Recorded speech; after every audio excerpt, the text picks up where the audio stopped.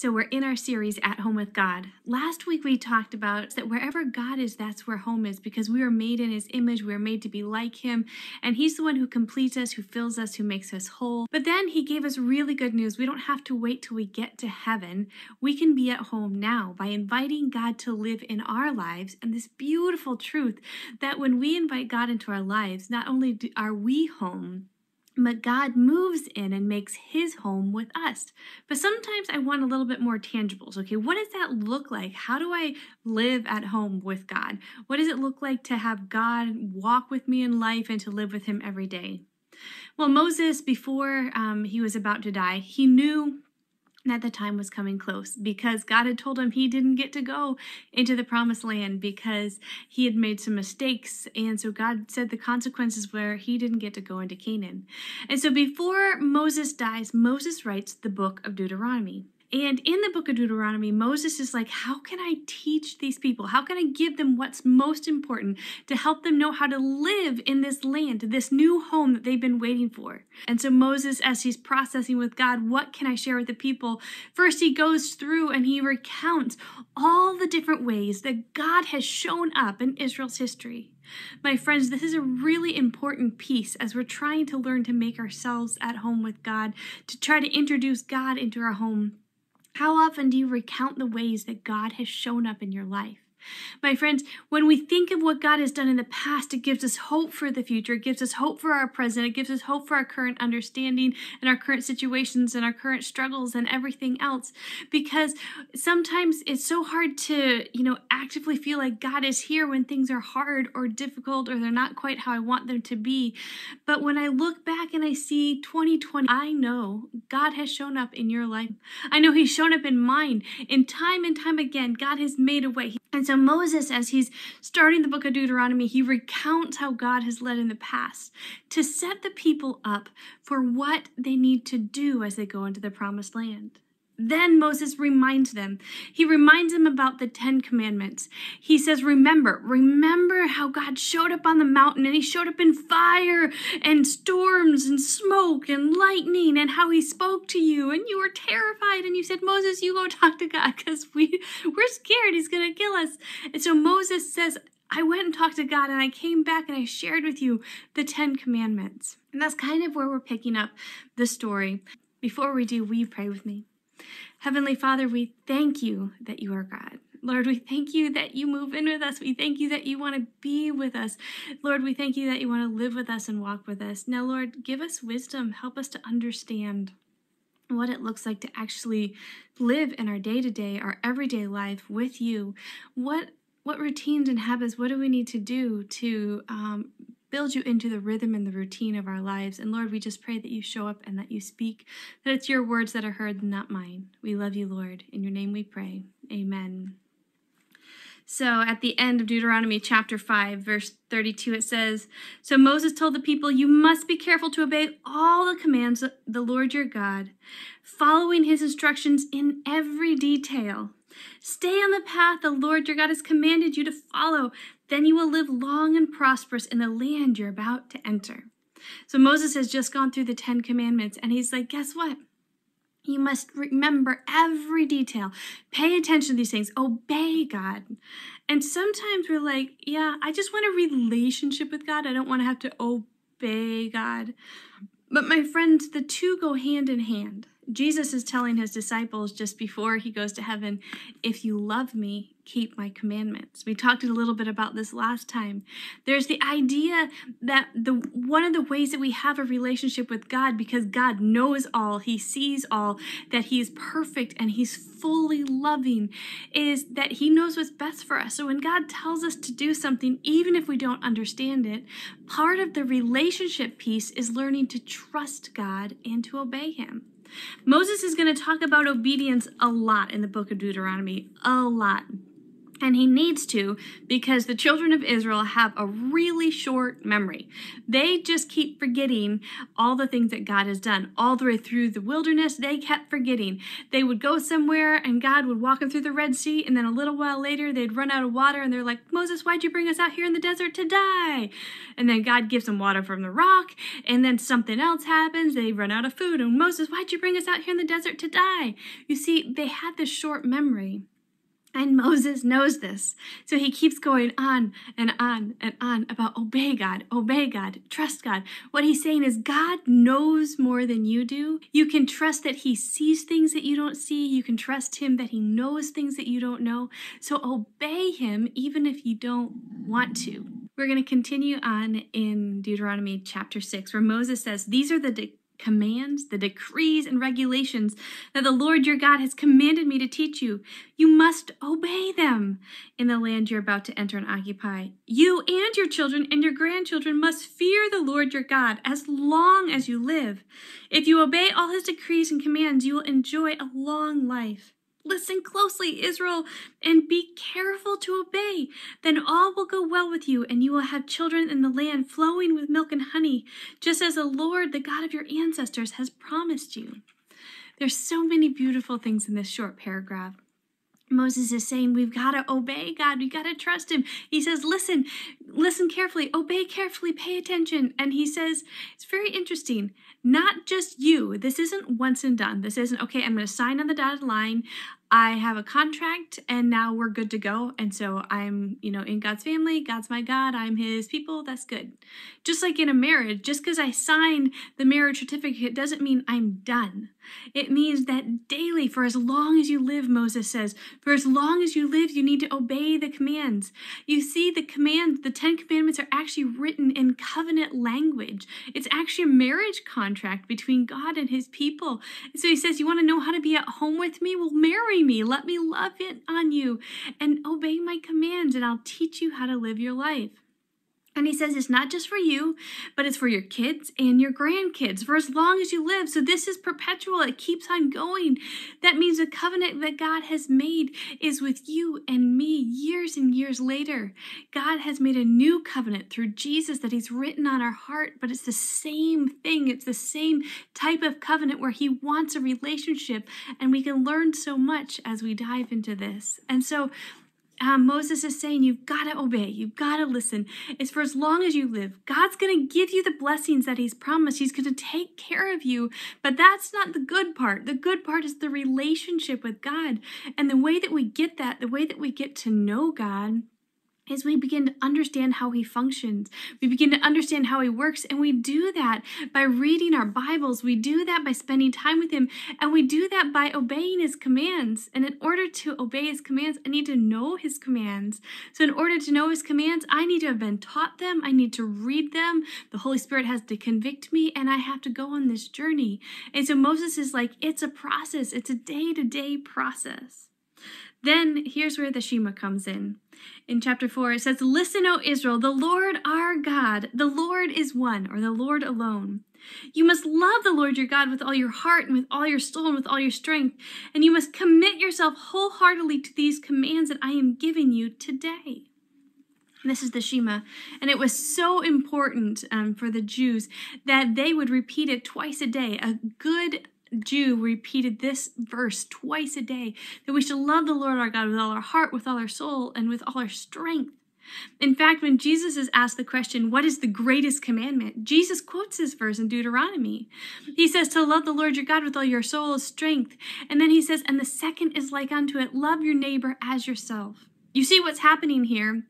Moses has just read the 10 commandments. He's just reiterated the 10 commandments. And the rest of Deuteronomy, he's going to go into, and he's going to spell out different ways that we can follow God. And the hard thing about it is I don't have the book of Deuteronomy memorized. Like, I know the 10 commandments, but I don't know all the other regulations. And like when you read them in Exodus and you read them in Deuteronomy and then throughout the whole Bible, I can feel like I'm never going to measure up, and I'm not going to be good enough, and I'm not going to obey enough, and I'm going to miss out on this relationship. And what Jesus does is he takes the pressure off. Yes, there's obedience. God has called us to obedience, but obedience is all to love. God sums up all of the 10 commandments in loving God. And then you can't love God without loving the things that God loves, and that's people. And so when we love God, we naturally love other people. And so Jesus says the greatest commandment is love the Lord your God with all your heart, with all your soul, and with all your mind. And the second is like it, to love your neighbor as yourself. And so Moses, as he's going through this, he's teaching the people that you don't necessarily need to memorize every nuance and detail of everything. But if you understand that the principle that guides us is a love for God, and a connection with him, and a following the prompting of the Holy Spirit and letting him lead and guide our lives, then we're going to be okay. And he's going to teach us how to go about living our lives. So Moses gets into some practicalities here in verse 7. Chapter 6, verse 7, it says, repeat them again and again to your children. So he's saying, okay, here's some practical advice for the home. You have got to teach your kids to love God. You see, in our sinful nature, we don't naturally fall into loving God and seeing him everywhere and being obedient to him. Our sinful nature, we're told in Romans, is hostile to God. It doesn't like God. It does the opposite thing. So we have to be intentional about doing opposite things than what our sinful nature is prompting us to do. And so Moses says, okay, you want to know how to live at home with God? Well, it starts by teaching your kids. And how do you teach your kids? How many of you have been able to teach your kids by telling them how to do something once? How many of you can learn something by just doing it once, having somebody tell you just one time? Well, I wish that was the case. Like, I sometimes get frustrated. I'm like, I told them, I already explained it. They should know it. But the thing is we need the repetition. We need to go over things multiple times so that it's not just head knowledge, but it becomes ingrained in who we are. So we need those stories to go over and over again, and then the way we live our life to follow it so that it ingrains it. I don't know if you know this or not, but over COVID, I've decided to learn how to play the piano, or actually refresh some of my skills. And so I found this piano course online. And one of the things the teacher is teaching us is the way you learn something is to get muscle memory. So he says, don't practice the whole song, practice 2 notes and get your fingers used to going through those 2 notes, and then add the 3rd note. So 1, 2, 3, then 1, 2, 3, 4. Like, figure out those notes and get it so it's so natural. And then do your right hand and then do your left hand separately. And then wait a day. And then try doing 2 notes with both hands together. But the point is you keep repeating and you're repeating and you're repeating until it feels natural where your hands are supposed to go as you're playing the song. The same thing is with God. And so what we do is we repeat it to our kids. We repeat God's decrees. We say, okay, this is a God of love. God is teaching us a different way, a new way, and a way that's not just about me and what I want, but a way that's about him and how I can bring him glory, a way that I can share that with other people. And so Moses says you have to repeat this to your kids. And so he's telling us what all good parents know, but this isn't just our biological kids. This is our spiritual kids as well. You see, people who are young in the faith who don't know God the same way, we need to keep teaching them God's truth. And just because you explain it eloquently one time doesn't mean that they can wrap their heads around it. It takes time to process. And all of us are on different journeys at different states, and that's okay. Because it's in the relationship that a mom and a dad have with a kid that as we keep teaching, that's where our bond grows. That's where they learn that they can trust us, that they can come to us when things are hard or difficult, that they can share their tough emotions with us because we accept them and we help them process and we teach them a good way to do things. And that's what it is with God. And so God is saying through Moses that we need to repeat these commands, that the Lord our God is, he's only one. He alone is God in our lives, and he alone can give us what we're looking for. And what we need to do is love him with all our heart, with all our soul, and with all our strength. And you see what that is the heart back in those days was the seat of intellect. It's how I thought and how I processed. So when he's saying love the Lord with all your heart, it's love the Lord with your mind. So intentionally choose to love God, intentionally choose to get to know him more, intentionally choose to spend more time, learning more about him through the Bible and through prayer and through other wise advisors, people in your life who can teach you more about God. So love him with your heart, with your intellect, but love him with your soul. Your soul was the seat of emotions. That's what they understood the soul was. And so for them, he's saying not only intellectually love God, but love him with your being. Be passionate about him. Get excited about him. And the more we love God, the more exciting it is. The woman at the well is talking to Jesus, and he tells her that I have living water for you, water that's going to spring up inside of you and it's going to overflow. And she doesn't quite get that. But my friends, that's what God is offering us in this relationship with him. The more time we spend getting to know him intellectually, as we begin to process, he begins to help us transform our emotions, and it begins to bubble up inside of us and bubble out this love, this joy, this passion for him that's contagious. And then he says, love the Lord your God with all your strength. This is what you do. This is how you act. So we can't just intellectually be Christians. We can't just be excited about it. It has to translate into how we live our lives. And so as we're teaching our kids, we need to teach them to love God with the things that they think about, and love God with their passions, and love God with how they live and how they act their life. And the best way to teach is to model. People say, do what I say, not as I do. Well, that's the worst way to teach. The best way to teach someone is to model for them. And so Moses continues on, and he's like, here's how you model it. Here's how you teach people. And so in verse 6, Deuteronomy 6:6, it says, and you must commit yourselves wholeheartedly to these commands I'm giving you today. So in other words, you can't half-heartedly do this. You can't decide I'm going to do this 10 minutes a day. Having a relationship with God is all day, every day. Now, that doesn't mean that you have to spend all day, every day in Bible study or prayer. But it means all day, every day, we are living a life trying to be in tune with God, trying to stay connected to him and following him. And then he says in verse 7, repeat them again and again to your children. Talk about them when you're at home and when you're on the road. So here's two places we can teach our kids. So in other words, when we're at home, doing all the stuff we normally do at home, doing homework, doing chores, you sitting around watching TV, playing games together, being frustrated because something's not going well, handling disputes between, mom and dad or other people. Home is where kids get to see life in the real raw state. Home is where there's less show that's put on. When we go out, people tend to, put on their makeup and look good and smile and be good. But when we're home, KJ gets to see me without makeup. My hair looks a mess. I'm wearing, grubby clothes. And, he sees me when I'm frustrated and he sees me when I'm happy. And all of those are times that I need to point him to God. You see, in the home, every instance is an opportunity to teach our kids to see God at work. Even in the hard times, God is at work. He's at play. So in the home, in our raw state, in the state we're most comfortable in, God is saying through Moses, teach your kids about God. So home is not where you get to relax and where you get to check off and I don't have to be on duty. No, we're supposed to be looking to God and asking God to lead and guide our lives. And we're supposed to let our kids in on that journey. And so we let them in, and when we make a mistake, we handle it like we're supposed to as Christians. We apologize, and we let them see that we apologize to people, and we let them know, and we process with them, and we're modeling how to live that life. But then he doesn't just say at home is where we disciple kids. He says on the road. So that encompasses all of life. So it's when you're home and then when you're out. So when you're out and about and you're walking and somebody cuts you off in traffic and you use special language, you could say, you know what? God doesn't really like it when I do that, and mommy's working on that. God is working on mommy.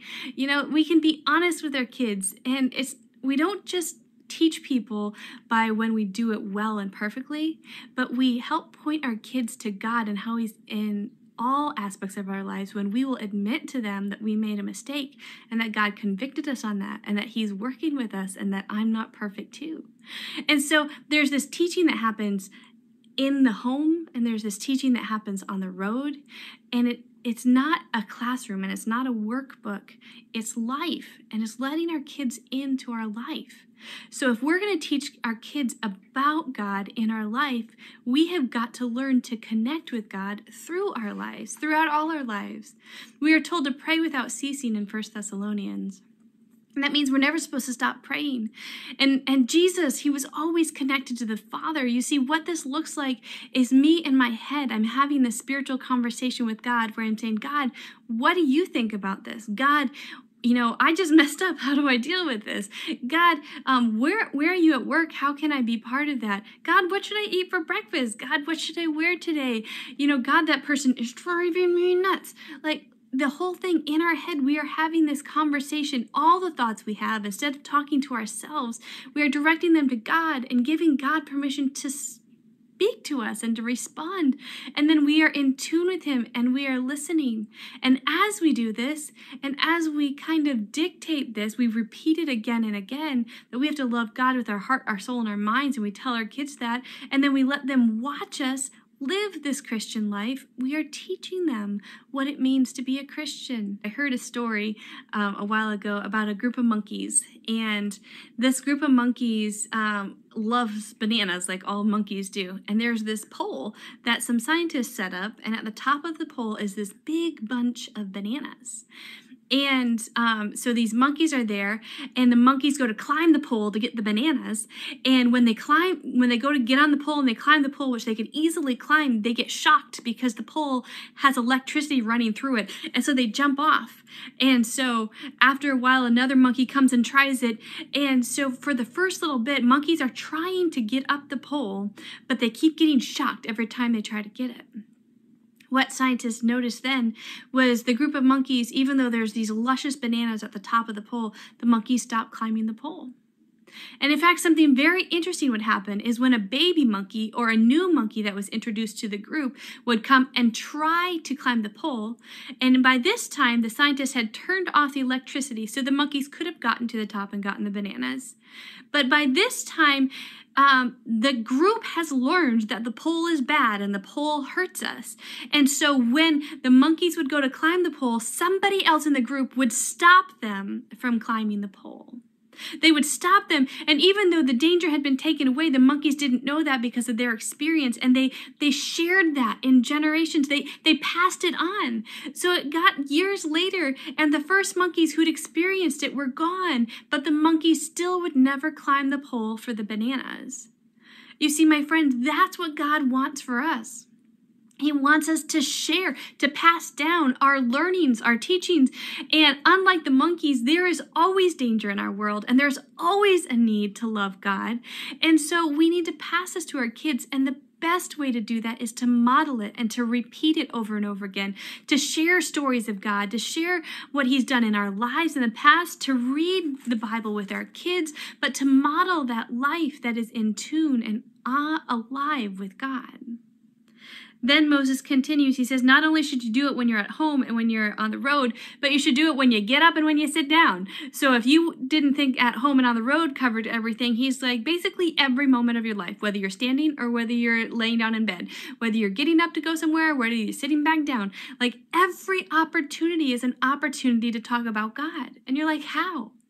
My friends, every moment of every day, God is doing something in your life. He's given you oxygen to breathe. He's helping you working out your problems. He's there with you through stressful days. And the more we look for God, the more we see him.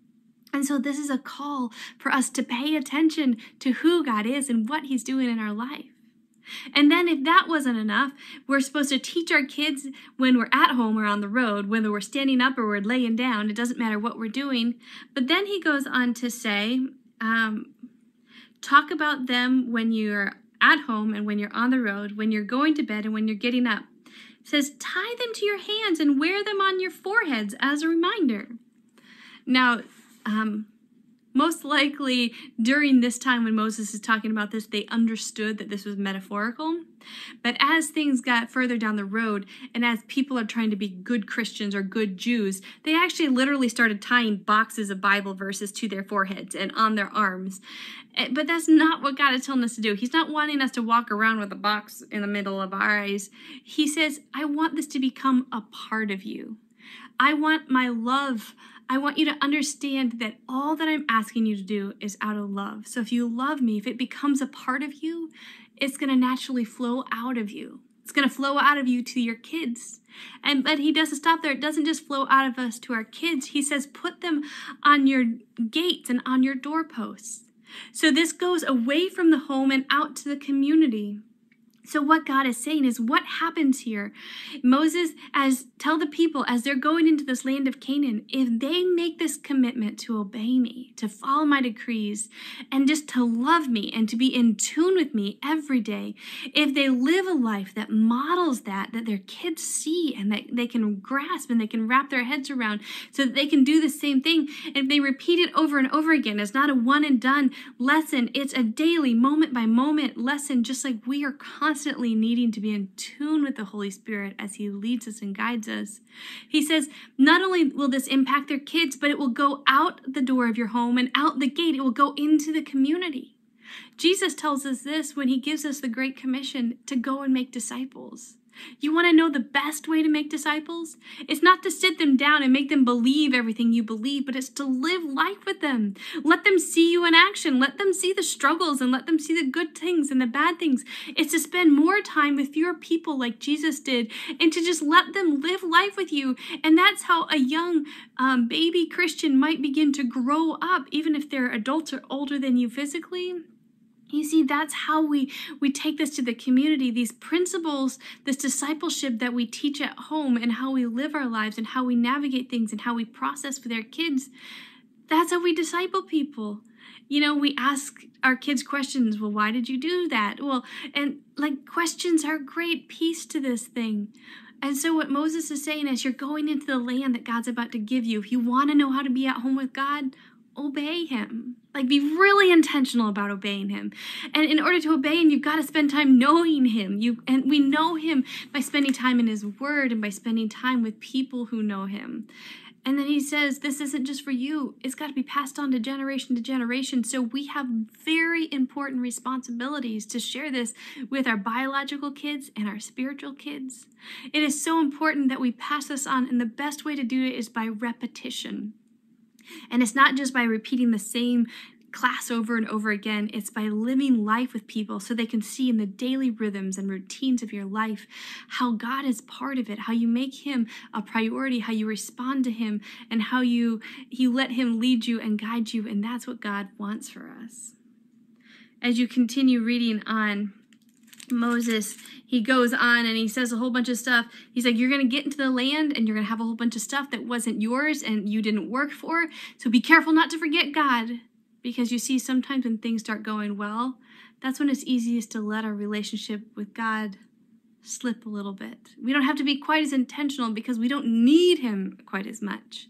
But you see, in the good times, it's God who gave them to us. In the hard times, it's God who's seeing us through. And we need to keep that perspective. And then he goes on a little bit later and he says, and when you get into the land, don't worship other gods. Like, don't worship false gods. Like, that's going to be a really bad thing. Don't do that. Don't get mixed up. There's only one God, the Lord. And my friends, most of us aren't tempted to worship another god like Zeus or something else. But we have gods. We have our agendas, we have our work, we have the things we're passionate about, the things that we put ahead of God, the things that get more of our time than our relationship with God. And Moses is warning us about this, especially when you're living the good life. Be careful that things are not creeping in and getting your priority ahead of God, because that will be very dangerous. Then in Exodus chapter 6, verse 20, it says, in the future, your children will ask you. Well, I don't know about you, but kids ask a lot of questions, and it's good because they're curious and they're excited about the world. They're excited about life and they want to know things. My son will randomly say, what's the longest a hippo's ever lived? I'm like, I don't know. He's like, well, ask Siri.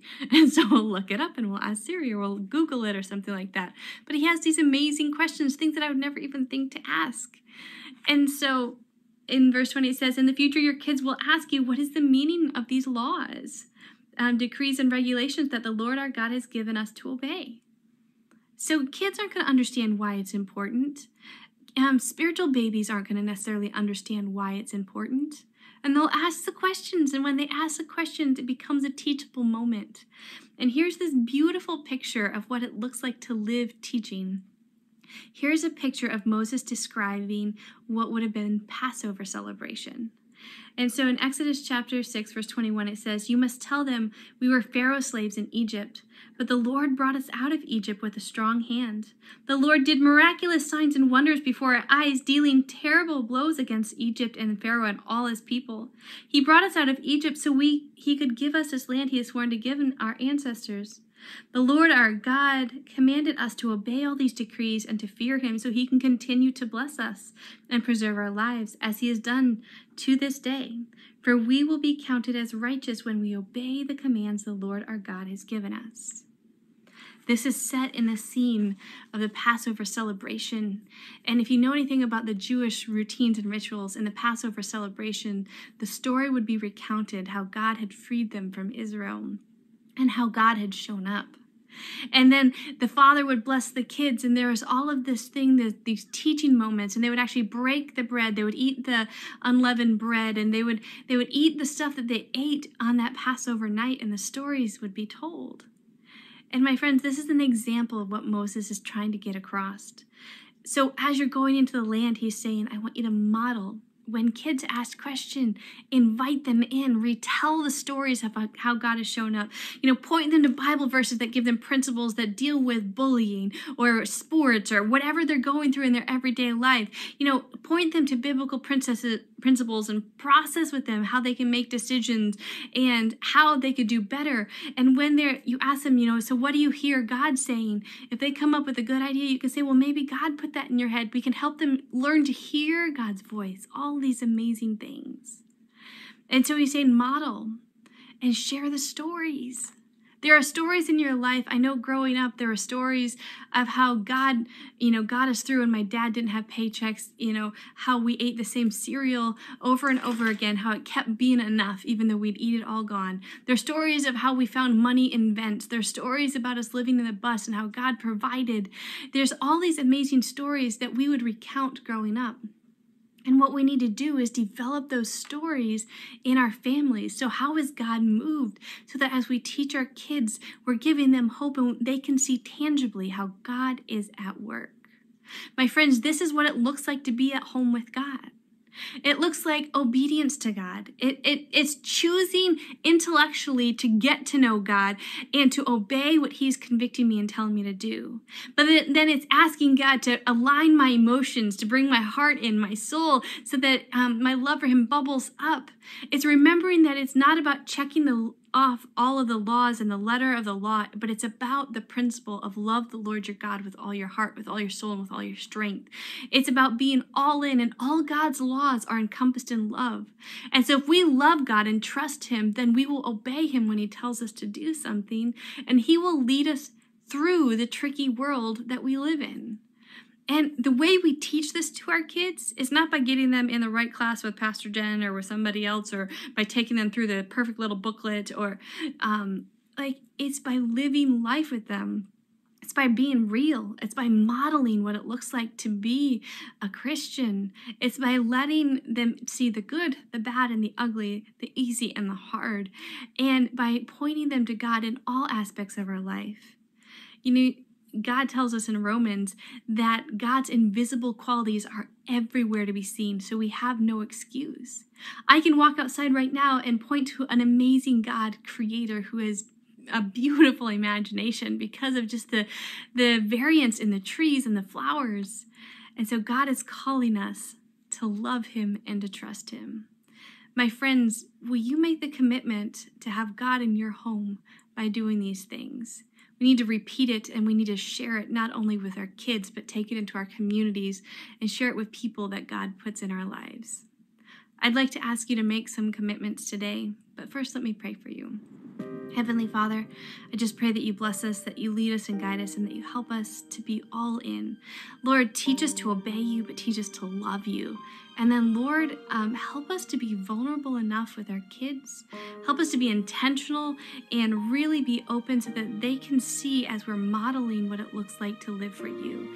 Lord, teach us how to point them to you every step of the day, every moment of the day. And Lord, help it to become so ingrained in us that it's just ingrained in our kids and it's ingrained in our spiritual kids. And Lord, I just pray that you help us to love you and to share this love and to pass it on to future generations. Lord, we thank you for this amazing gift of relationship with you. And I pray that you teach all of us how to accept it, how to live it, and how to share it. We love you. In your name we pray. Amen.